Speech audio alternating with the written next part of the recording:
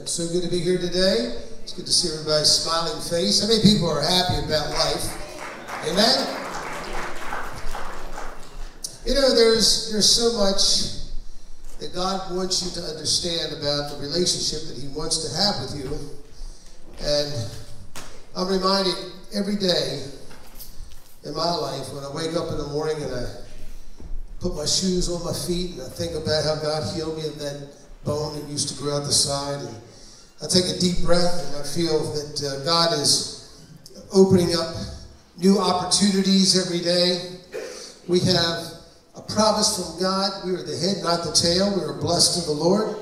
God has great things in store for each and every one of us. And I want to read something to you. You probably have all heard this scripture many times, but God says this in Jeremiah chapter 29. He says, "For thus saith the Lord, that after 70 years be accomplished in Babylon, I will visit you and perform my good word toward you in causing you to return to this place." And I want you to know that sometimes we go through a season where we go through tests. We go through a season where we go through trials. You know, every one of us is coming out of something in our lives that we need to be overcomers. We need to go forward. We need to climb higher. But God says this. He says, "For I know the thoughts that I think or I have in my mind towards you," says the Lord. God says, "My thoughts are of peace and not of evil, and thoughts to give you an expected end." God says, "Then shall you call upon me, and you shall go and pray unto me, and I will hearken unto you." And I just want to talk about this today because, you know, there is something that God wants all of us to have. Is therefore He wants you to have a bold level of confidence in Him. And I don't know about you, but in my earlier Christian walk with God, I never really had bold confidence.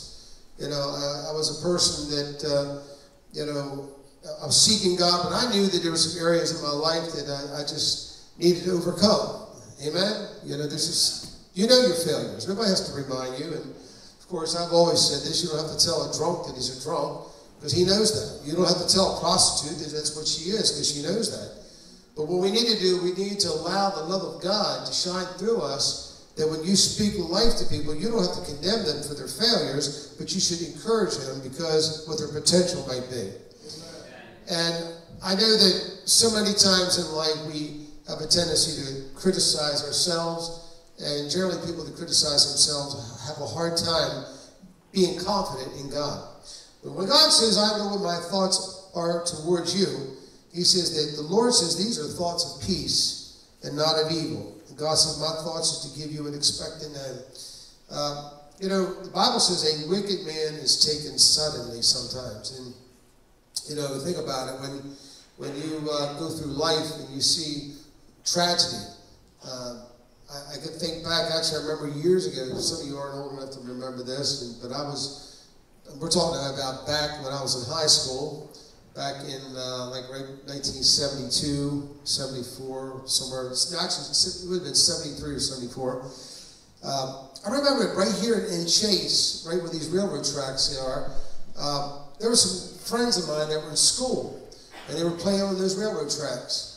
And I remember coming to school one day, and they made the announcement that some friends of ours were killed.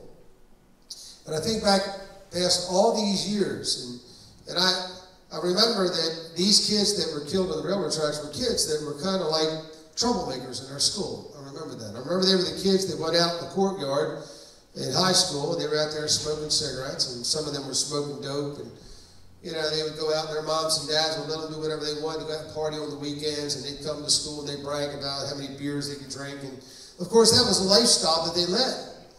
And I thank God that I had parents that protected me in that area. My mom and dad watched over me. But thinking back after all these years, and what happened was they were over here, right across the street. There's a railroad track right down here in Chase.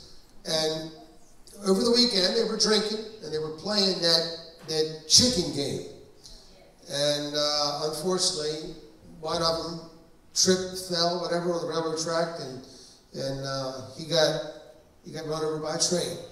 And it's so sad because when I think back how many years it's been, You know, I'm 61 years old right now, so we're talking like maybe 40-some years ago. All these years, I've been living my life, and that young man, his life was snuffed out in the prime of his life. And I think about that, and I read this scripture, and I think about what the word says, and God says, I know what my thoughts are towards you. God says his thoughts towards us is to bless you. He wants you to have an expected end in life. You know, to think about this, to be taken suddenly and not have an opportunity to get your house in order, or not, you know, even with King Hezekiah.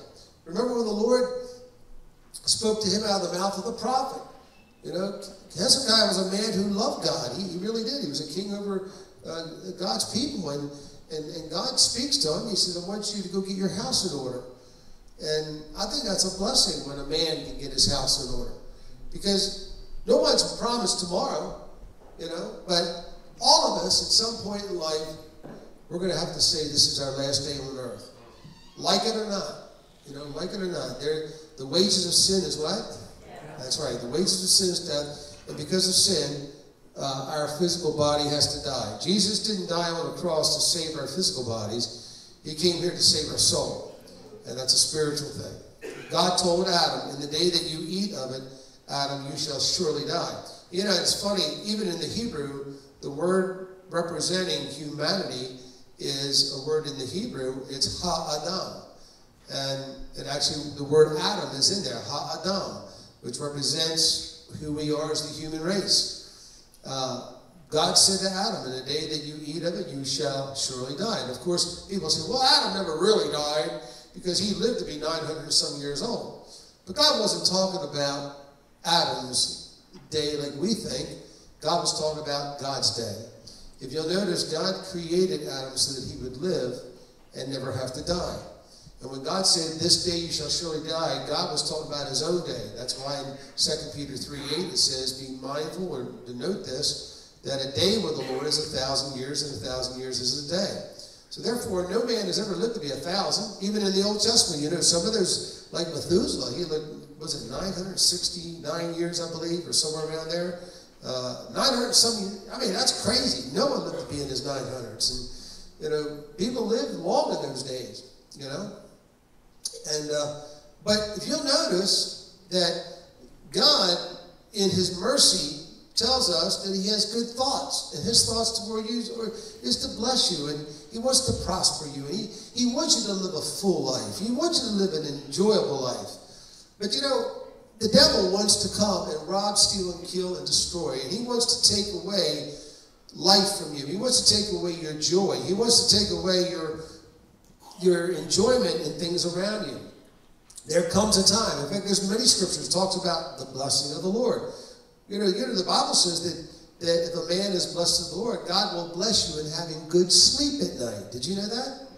That's a sign of being blessed. And another sign of being blessed is the Bible says that when you're blessed of God, God blesses the work or the fruit, the work of your hands and the fruit of your body. That means at the end of the day, you should be blessed of the Lord. You turn around, you look back and say, wow, look what I've accomplished. I've been able to get these things done. I feel good about it. And I don't know if you've ever had that feeling, but I do. At the end of the day, I mean, like, my wife and I, we share our responsibility around the house, and I'll get out there and I'll work in the yard, and I'll make sure that the grass is cut. In fact, I'm very, you know, I love my grass green. I really do. And me and Pastor Glenn always interact, and we talk about what we do. And he's telling me, well, there's this new product came out, or I'm doing this in my yard, or it's time to put the weed and the feed down, and we're going to fertilize. And of course, I'm doing that too. In fact, I don't want to park my car, ride my car over the grass because it kills the roots. And like sometimes, like, you know, if there's a dead spot in the yard, I'm thinking I got to get some grass seed and fill that little patch, or I'm going to kill this root. But at the end of the day, when I look and I see, well, look at all this, look at that beautiful green grass. I know that when we get to heaven, God's going to have a place in heaven for me with lots of green grass. Amen. That's okay. You can have the streets of gold, but I want a yard with nice green cut grass. There's just something to it. I love it. But you know, God knows what makes you happy. And of course, all of us have things that we like. And, you know, if you're a person who likes sports, And if you like baseball or football, it's not an evil thing. And, you know, people that get caught up in religion try to steal your joy. You know, Satan knows that the Bible says the joy of the Lord is your strength. And if you can't enjoy life, if you can't enjoy the presence of God, if you can't enjoy one another, if you can't enjoy God, what life would become mundane. You would have no purpose. You know, it's the very fact that God gives you that joy, and He gives you these things. You know, that's a sign of God's blessing, and the expected end that He wants to give you is that He doesn't want you taken unawares. You know, I think back about that train wreck and that young man that was killed and how he was living his life recklessly. And I remember in school the way he was, the way he talked. And of course, all through the years, you know, even as I got out of high school, you'd hear stories and somebody would say, you know, somebody died or somebody had an overdose of drugs or somebody, I remember a young girl had cancer in high school. And I remember her wearing a wig and everybody making fun of her because she had to wear a wig and she lost all her hair. And I used to feel so bad for this poor girl. And she was fighting for her life.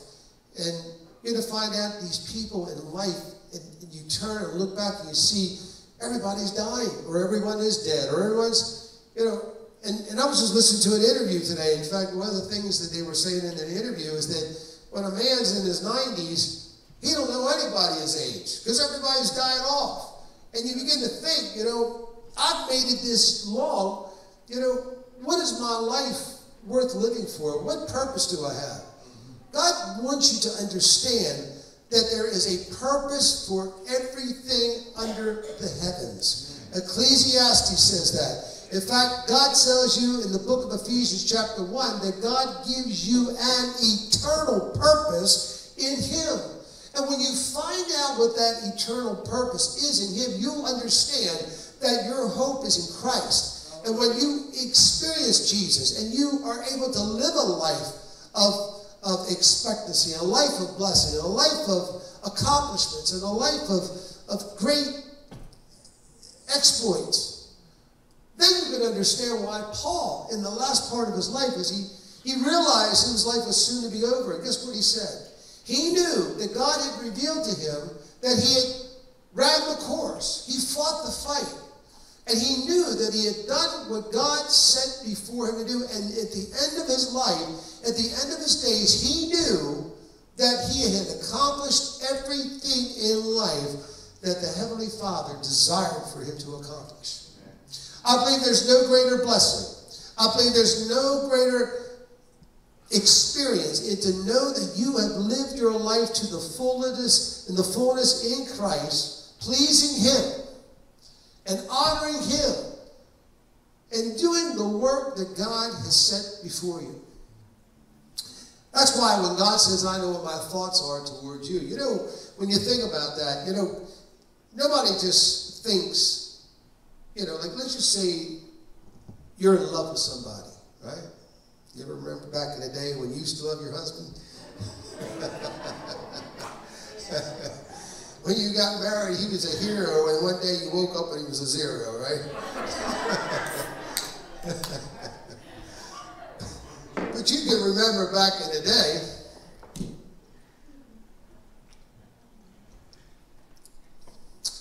when you were in that place where you were so excited. I remember we were just talking about it yesterday with Brother Jack and Sister Gitta. Me and my wife were, he said, you know, we remember a time when me and my wife held hands all the way to Tennessee and back. I mean, we were so in love that we just wanted to be touching one another. It's just to have that relationship, just hold hands.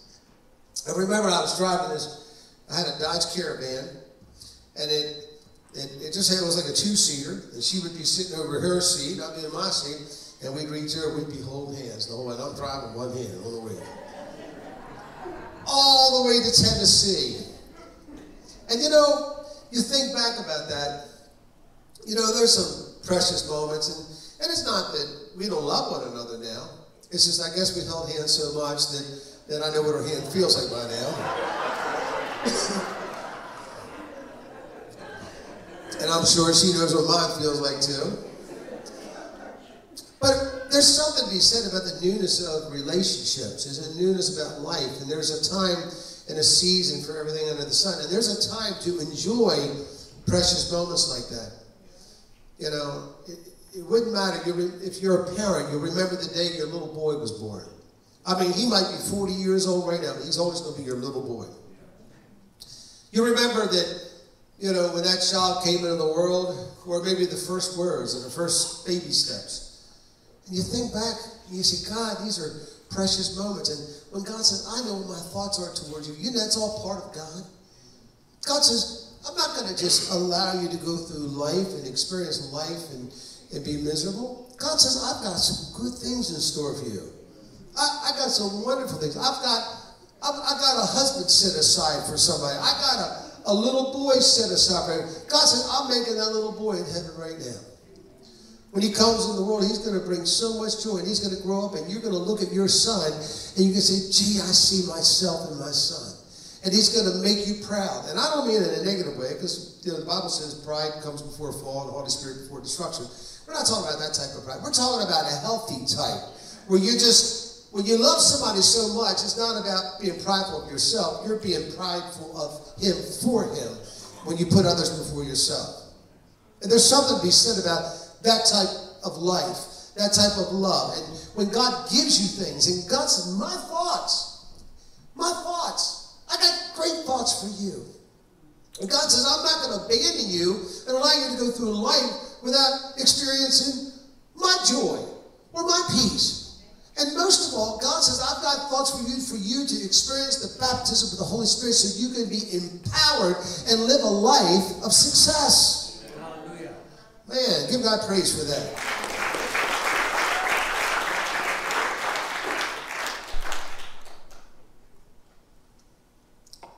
I believe one of the greatest things as a human on earth in relationship to God could ever experience outside of salvation is the baptism of the Holy Ghost. It's the truth. Because when you think about it, God gives you the Holy Spirit for lots of reasons. Without the Holy Spirit, you're limited in abilities in the spirit realm. That's why, and I'm writing a book right now, and I haven't given up on it. You all knew that I started writing a book a couple months ago. It just takes a long time. But you know, I believe the reason why there's so many Christian denominations in the world today is because not all churches have the baptism of the Holy Ghost moving and operating in the church the way God wants to move in his people. You know, you can taste the Holy Spirit, you can experience the Holy Spirit, but there's something about being baptized, which means immersed. The language of baptism represents an immersion. To be completely, like when you immerse a sponge in a bucket of water and pull it out. That's what God wants for you. He wants you to be so immersed in the Holy Ghost, you're like that big old sponge. You put that dry sponge in that sop in that water, and you pull it up, it's wringing sop and wet, and it's so full. But you leave it out in the water long enough, eventually all the water will run out. You got to stay in the presence. That's why we keep coming to church. That's why we keep reading the Word of God. That's why we keep praying and seeking God, because we got to get saturated, and we got to remain in that place where we're so immersed that God's just bubbling up and out of us. But I promise you, church, that unless you are truly baptized in the Holy Ghost, unless you're operating in the baptism that God wants you to have, you are so limited in your abilities in the spiritual things of God that even your comprehension, your understanding is limited. I believe the gift of salvation can be given to a child. You don't need the baptism of the Holy Spirit to receive that. But the deeper things of God, the mysteries of God, the understanding of things of Scripture, that's why I believe that's why so many people don't understand deliverance. I promise you, if you got baptized in the Holy Ghost, you wouldn't be arguing with your wife over deliverance. You wouldn't be arguing over your friends and neighbors about it. You'd all believe and see it the way God sees it, because it's by the same Spirit. You realize why we got so many churches today that have different type of teachings? It's because they don't have the Holy Ghost in the church, moving in the church the way he wants. In fact, I quote this all the time, but I'm telling you, the Bible says that in the last days, men would have a form of godliness. They would have a form of it. In other words, they would look to appear God. have a little bit of godliness, have God's ways operating in their life. But guess what it says? But they themselves, even though they have a form of it, by their lives they lead and the things that they do, they deny the power of God. And you know what the power of God is? The power of God is the fullness of the gospel preached that you might receive, because the power of God is demonstrated in the Holy Ghost by the Holy Spirit operating in the church, God vindicating his word by miracle signs and wonders. So it represents a church and a people that only have a form of godliness, but yet they deny themselves the blessings of the Lord because they won't allow the Holy Spirit to move in the church. I think that's what it says. It says in the word, from such, in other words, from these kind of people, from such kind of people, turn away. Turn away. Turn away from them. Because it's a shame when Jesus has to stand on the outside of his church knocking to get in, and those people inside don't even want the Holy Ghost to be moving and operating in the church. And Jesus stands out there and weeps. You know, you hear that little parable about Jesus knocking on the door of your heart. Well, the Bible does say that in the book of John. But you read the book of Revelation, he's not knocking on the door of a man's heart. He's knocking on the door of his church.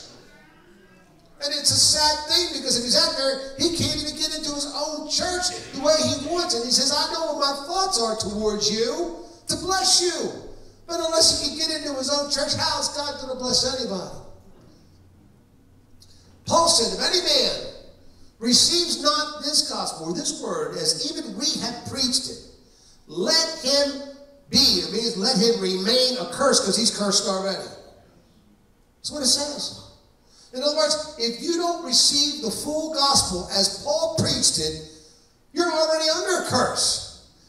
I don't care if you believe it 90%. I don't care if you're a 95%er. God says unless we don't live by bread alone, but by every 100% of his word that proceeds out of his mouth. Amen. Amen.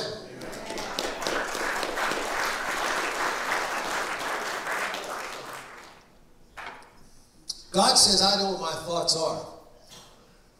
And I just wonder if God were to come down here right now and he would look you in the eye and start telling you his thoughts. I shared something a couple Tuesdays ago, and I want to share it again tonight, because not all of you there were that Tuesday night service. I want to encourage you, if you haven't been out there, we're meeting over at Pastor Dennis LaRue's church, House of Worship, or House of the Lord Church, just right behind our building. And God actually showed something to me about what it is to be healed. And, you know, you hear me all the time talking about confession, because the Bible says the power of life and death is in the tongue, and God wants us to believe. Romans 4:17, where God calls those things which are not as though they are. So if we believe him what he believes, even though it hasn't manifested yet, if God says you're healed, even though you don't look healed, God said it, we should agree with it and tell everybody we're healed. Right? I know that sounds crazy, because people look at you and say, ah, you're lying. I remember a story with Brother Branham, William Branham, one time. There was a man, a blind man, walked up, and Brother Branham had one of the greatest healing gifts ministries in our generation, actually the latter generation. And this man walked up, and he was totally blind. And when he walked up in the prayer line, Brother Branham prayed for him, and he says, you're healed. So the blind man walked off the stage, and he still had to have people help him get down off the stage, because he still couldn't see.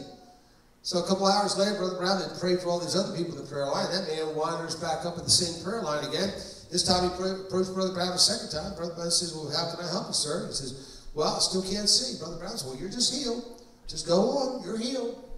So the man didn't want to be rude. So he just walks off the stage. So he got to thinking, I got to get back in that line, because I still can't see.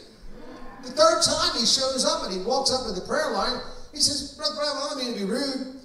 You told me I was healed 2 times before, but I really can't see. And Brother Brown says, don't you say that. God said you're healed. Now go out and tell everybody and believe you're healed. So the crazy thing was, that man, after that revival, He goes out, he's telling everybody, I'm healed. But he still couldn't see. You know, he still had his cane and the dark glasses and bumping into things. Everybody's giggling and laughing at him because he's telling everybody in the neighborhood, everybody at the street corner, and everybody, you know, he came in contact with in that little town. He said, I'm healed. And everybody thinks this guy's a nut. And that week he goes and decides he's got to go to the barber. He's going to get his hair cut. So, of course, he walks in there, and, of course, he done told everybody in the town he was healed, he can see. And they're all giggling and laughing because he's coming in like this, right? And he goes in, and they sit him down in the barber chair. Of course, when you're there, everybody knows everybody else's gossip and business. And so somebody said to him, and I don't know what his name was, but he just called him up by his name and said, well, I heard you wasn't there in that church over there in that Holy Ghost revival. You got yourself healed. And the blind man said, yeah, I certainly did. He said, God said I'm healed and I can see. And they all broke up laughing.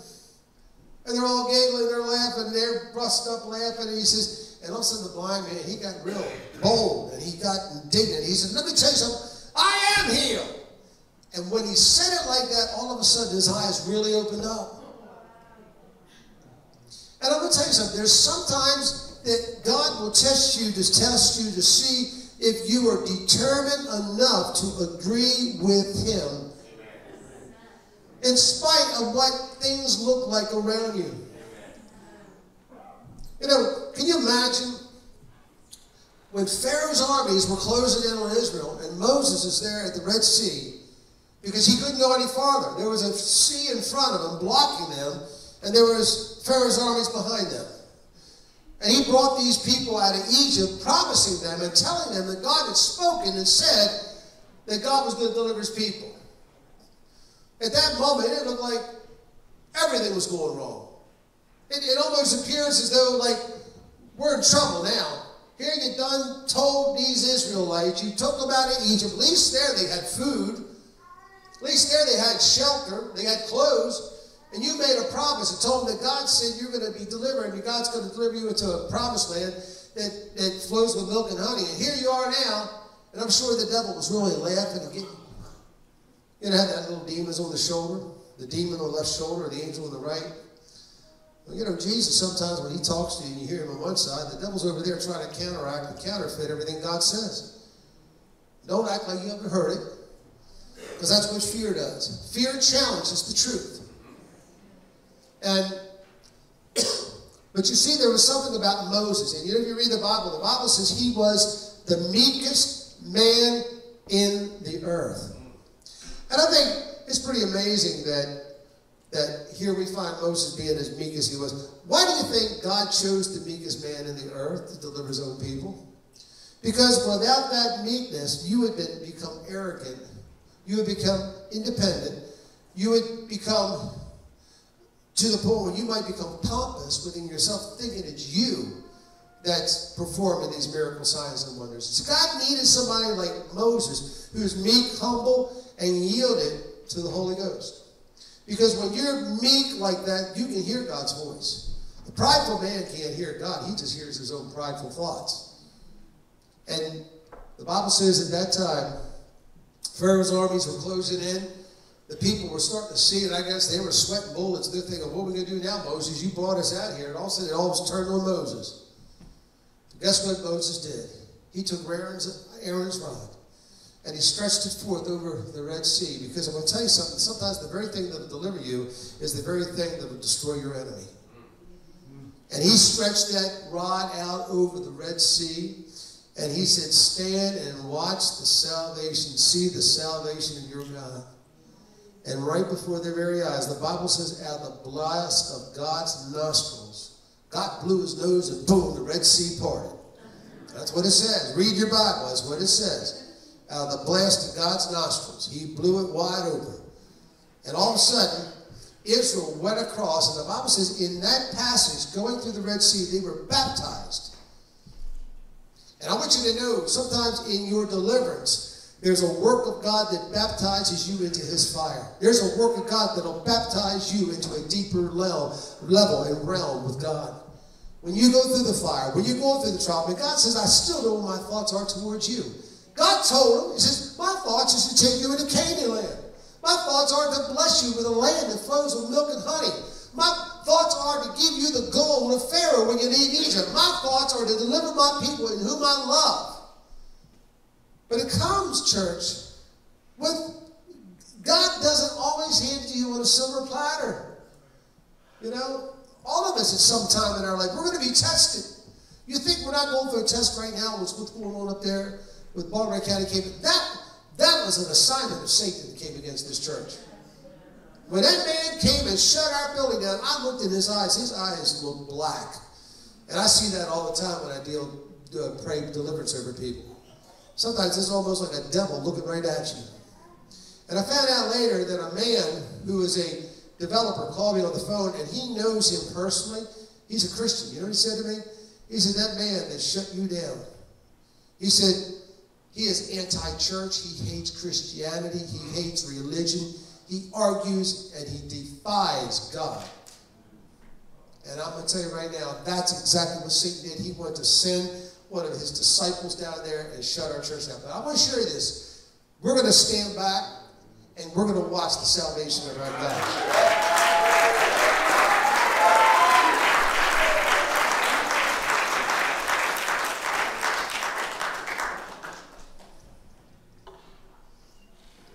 God says, I know what my thoughts are towards you, New Life Sanctuary. He said, I'm going to give you an expected end. You know what that means? It just doesn't mean you're going to know how you die. God's going to say, I'm going to let you know what happens before you die. And that's a big difference. In other words, I'm going to show you. You know, when God said, I'm going to take you to a land that flows with milk and honey, he just told me he's going to take and do it. He didn't tell him when he was going to do it. He didn't tell him how he was going to do it. That all comes by faith. You know, I got myself in trouble a couple times with God, and I said, God, when are you going to do this? And guess what he says? I'll tell you what I want to tell you. When I want you to know, I'll tell you. That's what he says to me sometimes. God, I mean, he does it in kindness. He's not being arrogant. But it's my flesh. I go, God, I want you to know. Is it this year, Lord? Is it soon? You ever do that, right? Lord, just give me a hint. Give me just talk about it. Can I make a deal? I'll make a deal with you, Lord. And God laughs. And you know, when he says it to me, I just laugh because I knew that he was going to say that anyway. That's what he said. We have to trust him. All we have to know is that he said, I know what my thoughts are. I'm going to give you an expected end. In other words, I'm going to experience with you, God says, the blessing. Because when you're happy, I'm happy. When you're excited, I'm excited. God said, I want you to experience it because I want to bless you, because when I bless you, it blesses me. I know that the scripture tells us in Deuteronomy 28, there is a method of touching God in a way that we can be blessed. And the Bible says that if we observe to do God's commandments and we seek him with our whole heart and we put him first, we consider him in all our ways, and we do the right thing, the Bible says that God himself will bless you in your coming in and in your going out. I know you might not know what that means, but you know, I think right now I'm not in my coming in part anymore. I think I'm on my way out period. Unless I live to be 120 years old, because I'm 61 right now. But at some point in life, you're either coming in or you're going out. God's promise is going to bless you in the coming in and the going out. And there's sometimes that you're starting out in life as a young person. Sometimes you're a middle-aged person. Sometimes you're just an old codger. But it doesn't matter where you are in life. God promises you that he's going to bless you whatever stage you are. And one thing I can tell you about people that are older is that you should never allow the enemy to discourage you because of your age. You know why? Because Moses was 40 when he started his ministry. Abraham was in his 60s when God came and visited him. In fact, actually, really, technically, he never really started until the promised son came, and that was when he was 99 years old. He fulfilled. Can you imagine being 100 years old and God said, now I'm going to start using you? You know? And you've been waiting all that time. God speaks to him when he's in the 60s, but yet promised son ain't coming, and God still didn't show up. Now he's 99. And Sarah's in, she's like 90, and she says, well, just go ahead and sleep with Hagar. You know the funny thing about that? Abraham never did put up a big fight over that, did he? I didn't see one place where he argued over it. But he did it anyway, and it was a work of the flesh. But still, God turned his mess around. And you know the amazing thing about that? Not only did God bless Isaac, do you know he blessed Ishmael and made a nation out of him? That's where the Muslims come from. And, you know, I don't fully understand why God did it that way, but, you know, sometimes God will turn your situation around, and when you screw up and mess up and fail in and just feel like you're so defeated, God will take your areas of defeat and shortcomings, and he still says, I know my thoughts are towards you. I'm going to give you an expected end, even when you've messed up. I'm going to bless you, even when you mess up, even when you fail. And you know what? I'll tell you what a tough thing is. When you failed and married the wrong person, you know the people out there don't marry in God's perfect will. Now, don't act like it always. No, and listen. You know, sometimes when you're young and you think this person you're married, your dream boat. Here we go. They think it's a dream boat, you know, or you think this is Mr. Wonderful, or this is my knight in shining armor. You know, when you really get to see sometimes people, and you might be marrying that guy because he's good looking, and he might have a hot car, and he might be this, and you realize that you're married to him 20 years later, and that guy won't go to church. You know, he won't take his rightful place in the house. You know, when you marry the wrong person, it will affect your children. If you marry a man who's not on fire for Jesus, then you're going to have kids that are worldly. It's the truth. So you need to be careful who you hook up with and who you marry. I hear an amen? Amen. Yeah.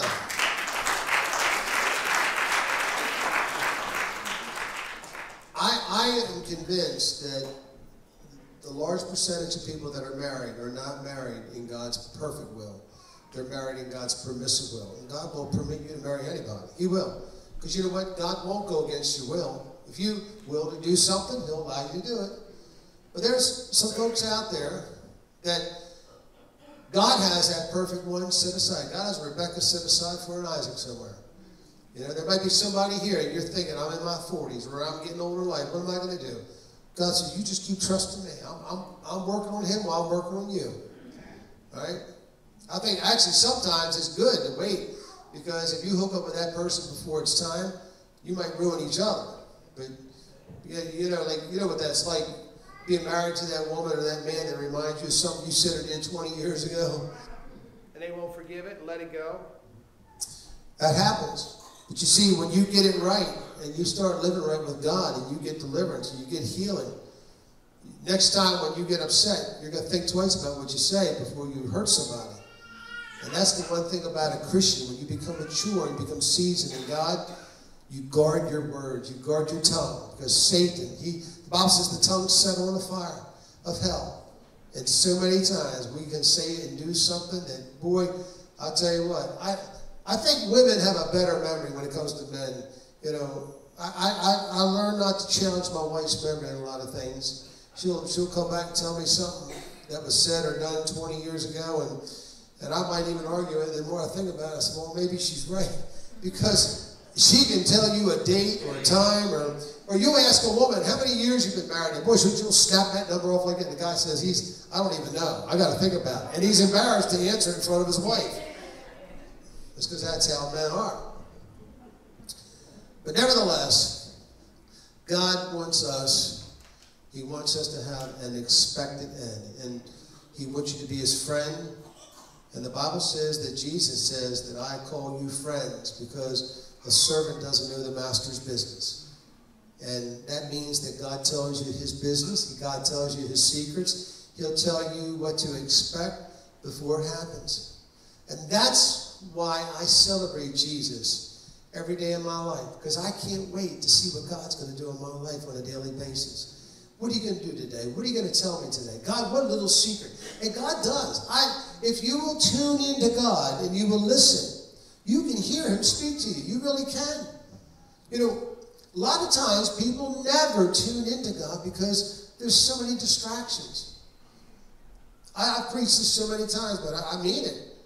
The first thing we do when we get in our car, when we drive it, is do what? You turn that radio on. I'll bet 90% of you do it. If you do it right, first thing you do when you go home, turn that TV on. First thing you do when you go to work, you turn that computer on. Right?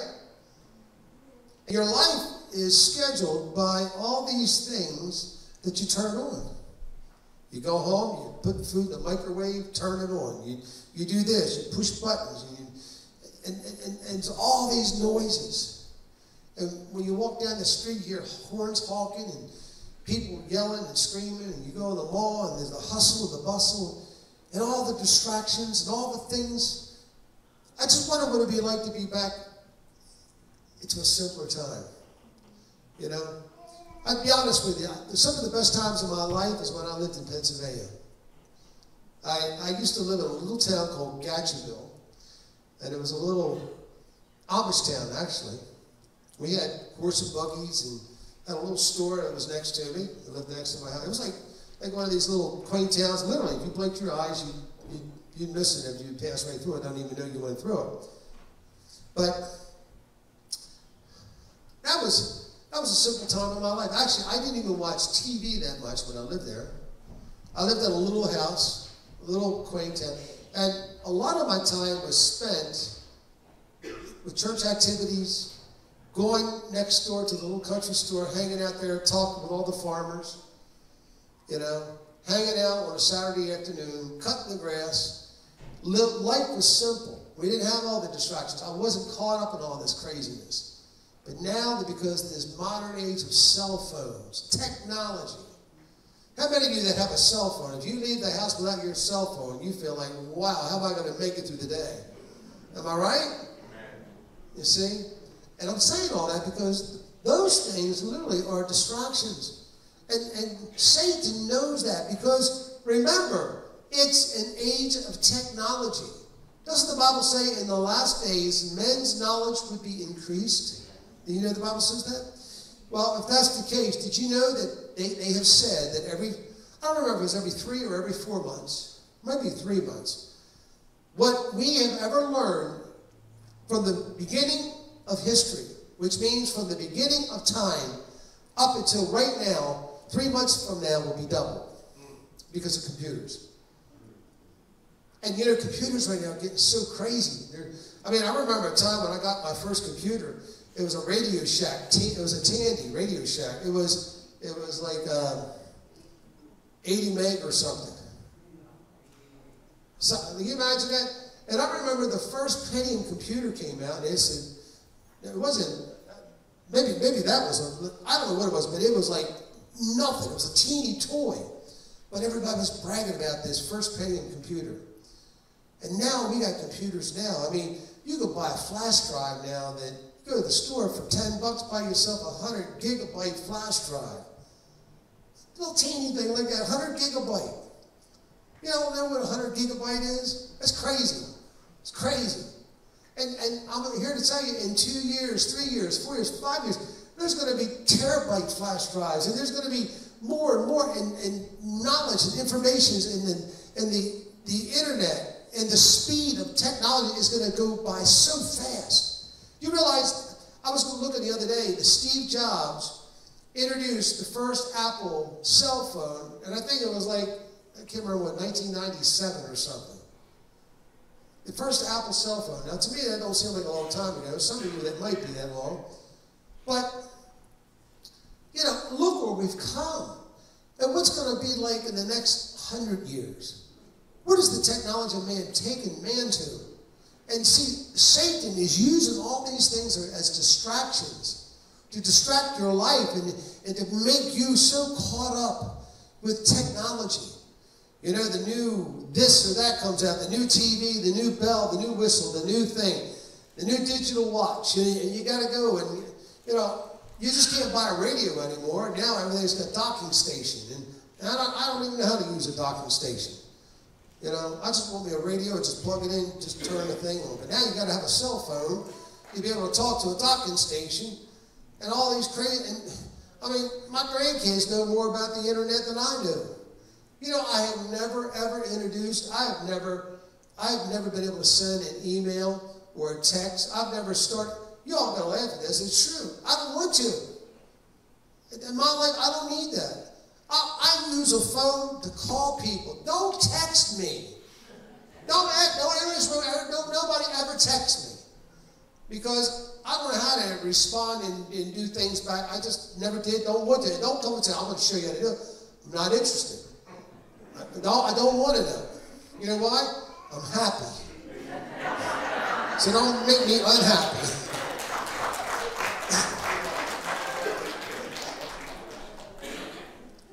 You know what I think texting is?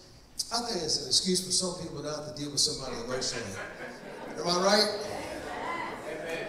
I mean, I know a family member, he was telling me he was going to break up with his girlfriend. He said, well, I'm just going to text her. I said, well, that ain't going to work. She come banging on his door and wouldn't leave him alone. And I'm just saying this, you know. God has good thoughts. And he wants you to be in those good thoughts. And it's really up to you. It's your choice. Even though God's thoughts are good towards you, it's your choice in how you live your life. And if you're a wise person, you will embrace God with your whole heart. You really will. And those good thoughts that God has towards you, he's able to make your dreams come true. And you know that's what God wants. He wants to make your dreams come true. And you know, might not know this, but I'm going to share this tonight, is that the dreams that you have are there because God put them in you. Amen. If you have a desire to be married, God put that in you. If you have a desire to want to be loved, God put that in you. If you have a desire to seek God, God put that in you. If you have the desire to be truthful and honest, God put that in you. And God wants you to have your dreams come true. So that's what God says. I know what my thoughts are towards you. These are good thoughts. He says thoughts of peace and not of evil. And God says, my thoughts is to give you an expected end. Then shall you call upon me, and you shall go and pray unto me, and I will hearken unto you. The word hearken, that means, it's actually a word. It doesn't mean stop. That means, it's a word, if you describe it in the way the Hebrew would meant it to be, if you hearken to something the way this is being explained, if you're busy talking to somebody and you're distracted by something over here, if somebody comes and speaks to you, instantly you divert all your attention to what that person's saying. You remember that time when you met your husband when you were in love and he walked into a room and the room lit up and you were all smiling and happy? Remember those days? I mean, or when she walked in the room, your room lit up. And you can have 100 people talking in the room, but you're in love and you're so excited about that person that everybody's going to be chattering and talking, but all of a sudden they say something, you zone right into what he or she is saying to you, and you ignore everybody else. That's what this is talking about. God says, when you shall call upon me, when you will pray, and you will seek me, when you call upon me, you shall go and pray. It says, then will I hearken unto you. God says, I will give you my full undivided attention instantly. You have my attention. To me, that's a great thing, right? Amen. All right, give God praise.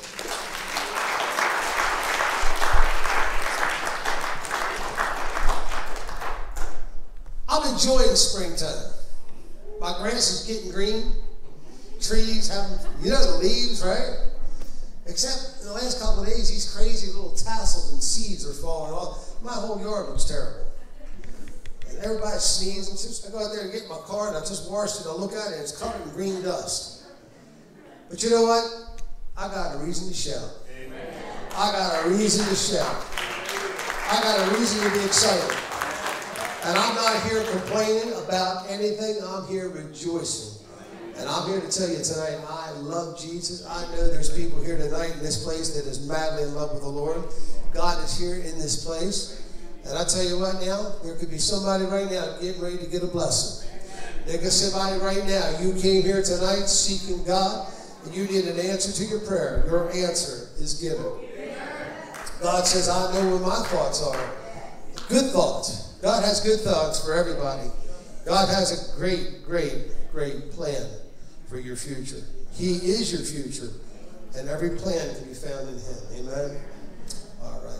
With this, we're going to come to you right now. We didn't take an offering last week from Pastor Steve, Pastor Todd, and from Maranatha Church. It was Easter, and they just told us, they said, well, you know, they didn't feel like they wanted us to take an offering, but I do want to take an offering tonight, and this proceeds, this offering 100% will go to this ministry here that was so kind as they opened up their doors and been so gracious, and they've even allowed us to go back there and use the equipment, and even our praise and worship team up here using the equipment.